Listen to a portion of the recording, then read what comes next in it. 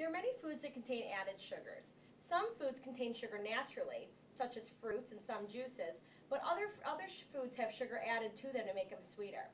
When you look at juices, for example, something like this apple juice, if you look at the label, it doesn't have any added sugar. It's high in sugar because it's made from fruit, the apples, but it doesn't contain extra added sugar on top of that.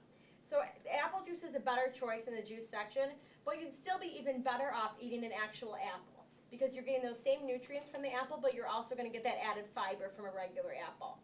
If you're feeding this to a kid, for example, you can use half juice, half water to decrease the amount of the sugar. Other drinks, such as these here, are not made from natural sugar. They have sugars added to them. For example, this drink here, the second ingredient is high fructose corn syrup. And this drink has 2 servings and contains 30 grams of sugar per serving. So there's 60 grams of sugar in this one bottle. This one, for example, has it's one bottle, it's 200 calories, and it actually has 45 grams of sugar.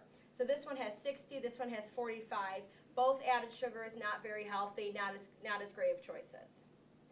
There are some drinks that you can get, such as this Crystal Light, that does not have any sugar. It actually has sugar substitute added to it. So this would be a good choice, something you mix with your water, and you're not going to get that added sugar. So this would be a good example of a healthy drink choice in the juice aisle.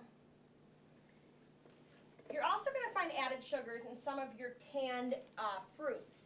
What you want to do if you're going to buy canned fruits is you want to look for the fruits that are canned in actually the juice. So you'll see some fruits are canned in juice, some are canned in light syrup, and some are canned in heavy syrup. You definitely want to avoid the ones canned in heavy syrup because it's a lot of sugar. Light syrup's a little bit of a better choice, but if you're going to go with canned fruits, the ones canned in the natural juice are the best choice. Still, you're better off with the fresh fruit, but if you're going to go for canned, look for those ones that are canned in the natural juices. And then, of course, some snack foods, as you see up here, candies and cookies, are going to be very, very high in added sugar. So those are something that you really want to have in moderation. While fresh fruit is the best choice, the next best choice would be frozen, because frozen does not tend to have any added sugar to it. Whereas canned fruits, like the ones I talked about, those are going to have some added sugar. So the best choice is fresh, then frozen, then canned.